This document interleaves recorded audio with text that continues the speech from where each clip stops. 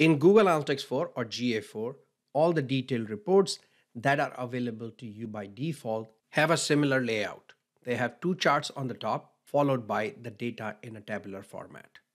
These two chart types are picked by Google Analytics, and they might work for you perfectly. However, if they don't, then you can easily change these chart types. In this video, I will show you the steps you need to follow to change these chart types. But before we do that, make sure to subscribe to this channel and hit the bell icon so that you never miss out on any new videos from me.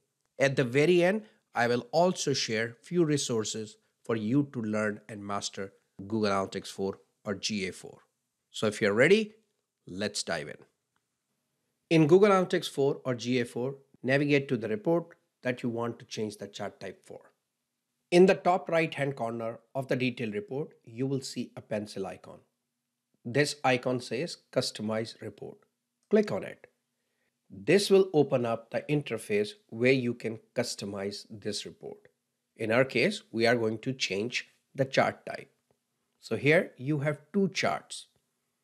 In your right hand panel, you will see a section called Charts, which shows you two charts. First one is a bar chart, which is this one, and the second one is a line chart.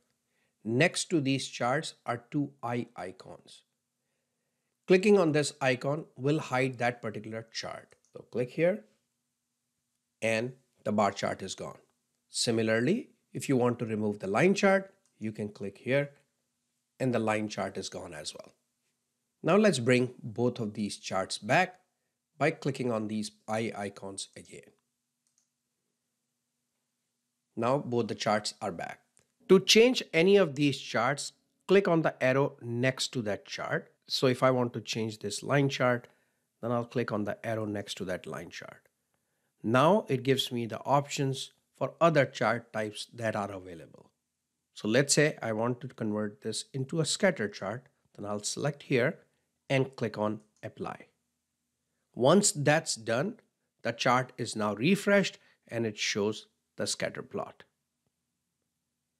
Once you're satisfied with the chart types, click on Save. It gives you two options.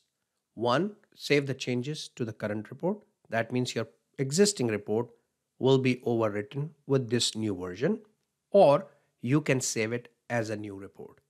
I am going to just click on Save Changes to Current Report. Now, it gives me a warning that this report is already published under Lifecycle. So if you make these changes, all the users will see those changes. If that's what you want, go ahead and save it. If not, you'll have to cancel and save the report as a new report. I'm going to click on Save. Now my standard report will be replaced with this new version, showing the chart type that I selected. Click on Back. And here you can see under Lifecycle, User Acquisition Report shows you the scatter chart. So that's it. This is how you can change the chart types on your detailed Google Analytics 4 or GA4 reports. Go ahead and try it and make sure to check out the description of this video. There are several ebooks available for you to download. Make sure to leave a comment and let me know your thoughts on this video.